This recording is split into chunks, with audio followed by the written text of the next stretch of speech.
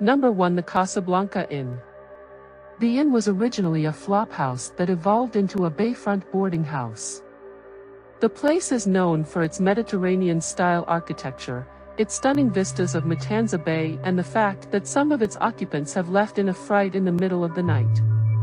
The inn has had a violent history, one brimming with bootleggers, mobsters, domineering landowners, murdered party girls, and vanishing wayward children. A history that serves as cannon fodder for evil. The inn is by far one of St. Augustine's most haunted places. Number 2. Warehouse 31. The warehouse is located on the West Davis Industrial Drive and has become the beacon of some of St. Augustine's frightening stories. The warehouse has been the storefront for many companies such as Walmart and Mayflower Incorporated. Each company packing their bags rather hastily once the weird stuff started happening.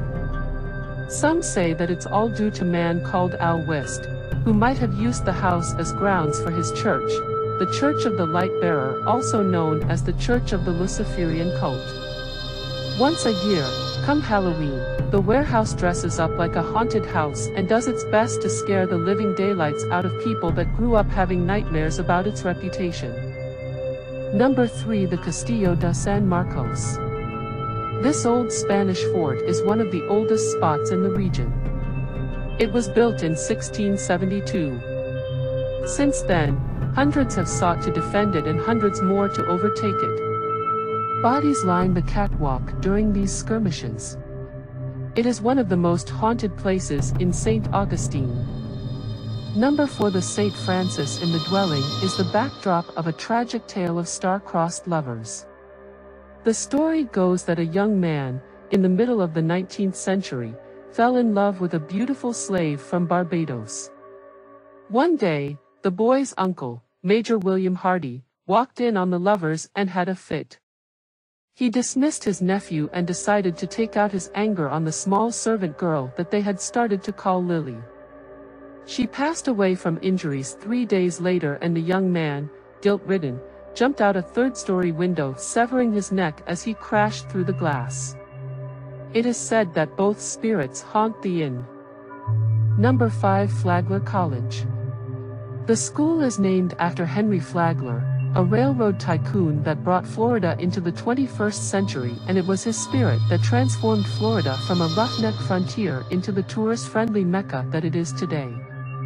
St. Augustine was the place Flagler ran his business operations. Flagler College was originally the Ponce de Leon Hotel and served as Flagler's go-to place for throwing parties.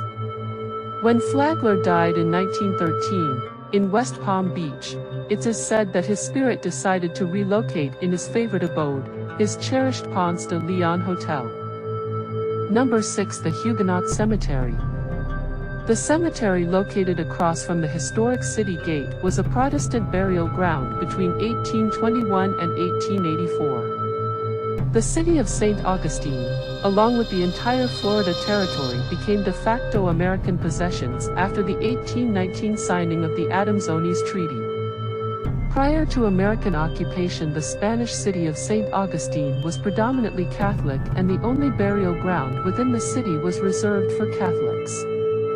Recognizing a need for a formal Protestant burial ground, an area just outside the city gate was chosen by the new American administration in St. Augustine. The first burials occurred in 1821, just prior to a yellow fever epidemic which claimed the lives of a large numbers of the city's inhabitants. Burials continued until 1884. The cemetery is believed to hold at least 436 burials according to city records. The cemetery, although named Huguenot Cemetery, isn't believed to contain any members of the Huguenots, a French Protestant sect started in the 16th century in France. Although the living no longer use the Huguenot Cemetery, the dead still stalk the ground. Travelers report spirit sightings, cold spots, and mysterious orbs. Some even witness full apparitions. Number 7. The St. Augustine Lighthouse. Constructed in 1873, the lighthouse and its surrounding mangrove forest have seen its fair share of tragedy. One of the most pervasive urban legends is the story of three young girls that drowned mysteriously and under suspicious circumstances a couple of yards from the lighthouse's main entrance. People have witnessed the ghost of these young ladies playing around the building. The girls have been seen swinging on swings, laughing maniacally and playing hide and seek among the trees. Locals are also wary of the place on account of its other ghostly inhabitants. Neighbors claim that at night you can hear a woman's voice screeching like a banshee, and on a full moon night you can see corpse-like faces staring out at the road from the museum's front-facing window. Number 8. The Spanish Military Hospital. During the British occupation of St. Augustine from 1763 to 1783, a Scottish carpenter named William Watson purchased and remodeled the building into a dwelling. The house and a few surrounding buildings functioned as a hospital complex during the Second Spanish period. The hospital was strictly a military facility. Only military were treated there, and only military personnel worked on the staff. Today, the hospital is a museum, but visitors have reported all manner of supernatural activity, even the presence of an evil all-consuming force that seems to shroud the historic building in a funeral veil. Number 9. The Old Jail.